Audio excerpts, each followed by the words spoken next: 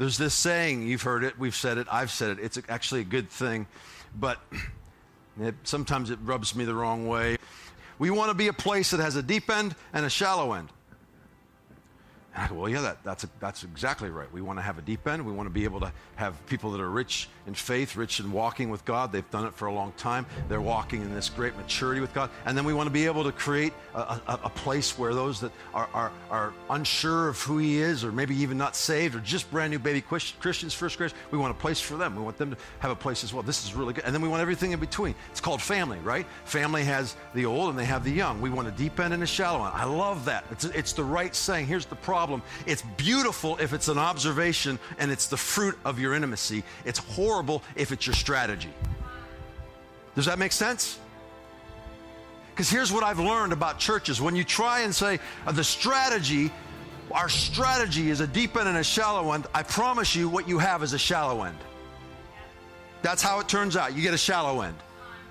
The deep end is probably on Monday night with 3 old ladies and a Bible, and they speak in tongues in that group. And a couple crazies go over there, and that's called our deep end. And then occasionally we let them out on Sunday, but only carefully.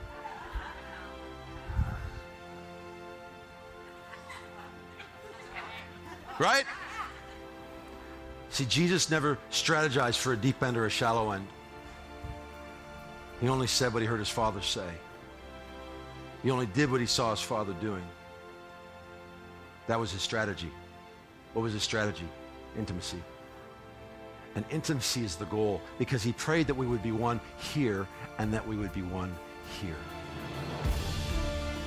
And that really is my passion, is that we would be a part of a body, that I would steward well, that you would steward well, that we would be part of a body that is living so intimately aware of Him. Our lenses are clean, our eye is single, we can see Him. We know that He's good. That's our foundation. We're living from that place, and then we're living in this grace that's expressed through honor one to another, where we create cultures within our home, cultures within our friendships, cultures within our church, where we learn how to walk in such a way where it's not about gathering around agreement, it's about gathering around a revelation of His goodness, and it's about gathering around and celebrating what God has called each of us to. And then we develop this place where trust can grow, because I'm convinced that the world isn't going to be fixed by churches that strategize for a deep end and a shallow end. The world's going to be fixed by churches that know how to walk in honor, live as expressions of His kingdom come, and say yes to who He is. Amen? I'm convinced that it's that moves the kingdom of heaven to earth, that we would be one as He is one. That is the strategy.